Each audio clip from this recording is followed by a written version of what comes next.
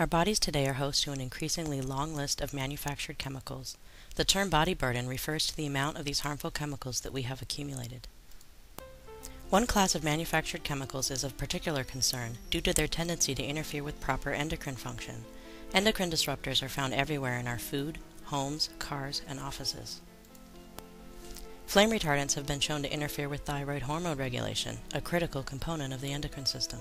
Flame retardants are in our electronics, furniture, bedding, and mattresses.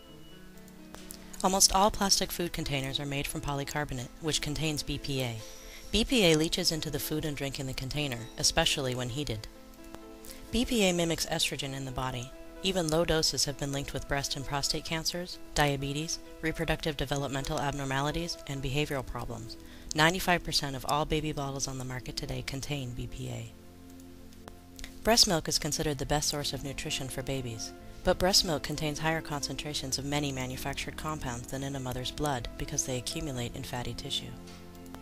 Babies and toddlers can have 3 to 10 times the amount of these chemicals enter their system than their mothers. When they crawl on the floor, contaminated dust in carpet and other surfaces gets on babies' hands, which inevitably find their way into their mouths. The timing of exposure may be the most crucial aspect to this problem. Exposure before and immediately after birth may lead to serious and permanent developmental problems not seen when adults are exposed to the same chemicals.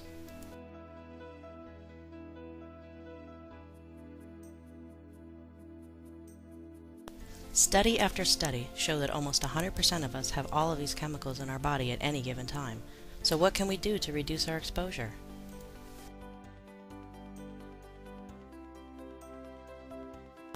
Organic food is grown without endocrine-disrupting pesticides. Choose unprocessed organic food whenever possible.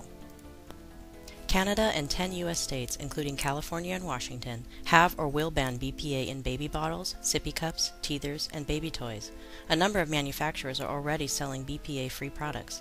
Choose BPA-free products whenever possible. While Europe has mostly banned flame retardants, Washington and California are the only states in the U.S. to have banned them. However, many manufacturers have voluntarily removed them from their products.